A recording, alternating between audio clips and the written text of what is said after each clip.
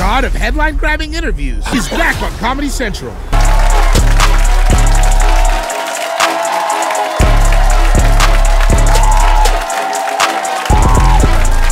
Charlamagne known for being honest.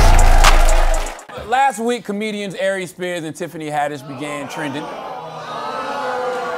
It's because a comedy sketch they made for Funny or Die almost 10 years ago has resurfaced that shows Aries pretending to be a pedophile.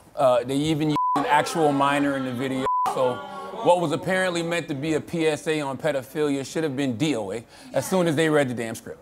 All right? Predictably, the internet was measured in its criticism, with people calling the comedians pedophiles who should be canceled, put in jail, put under the jail, and worse. Personally, I think it's ridiculous to paint them as pedophiles, okay? They just made a very unfunny video. Is that an unforgivable sin?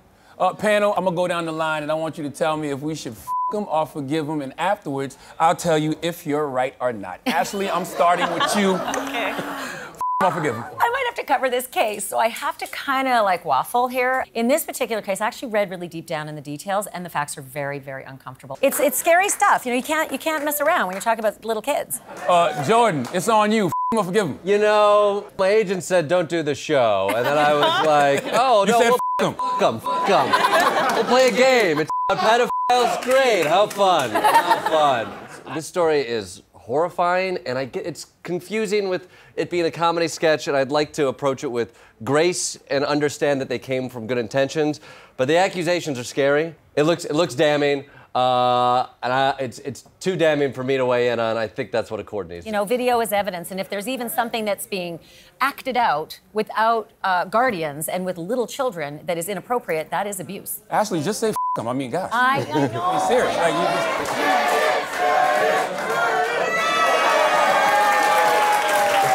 Lene, it's your turn. F them or forgive them. Give me your reasons. Well, I run my own show, so it's f them. No, but it's f them at first. It's f them at first because they hurt someone. Regardless of their intentions, someone got hurt and they were children, and so we have to allow those people to be held accountable, allow those people to express accountability, and then there can be room for forgiveness. I don't agree with not allowing anyone to redeem themselves. What we can't do is lead with forgiveness, because then we overshadow someone. I feel like the opposite side of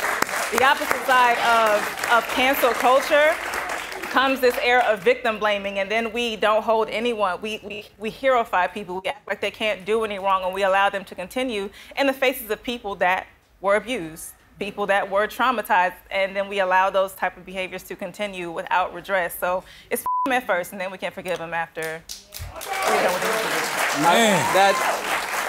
Can I have that answer? That's the answer I want. That was it. Being this is the only democracy in late night, I'm gonna ask the audience. If you vote f them, make some noise. See? Right. If you vote forgive them, make some noise. The crowd and the panel has spoken, and I think you're both wrong, okay? All right. I say forgive them. I understand that this sketch is in such bad taste, you would think it was seasoned by white people, okay?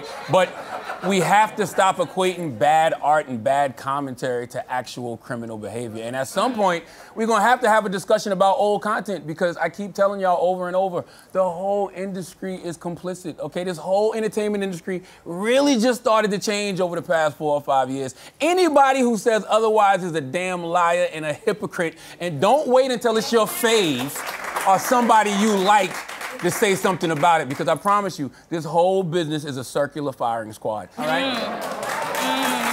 Okay?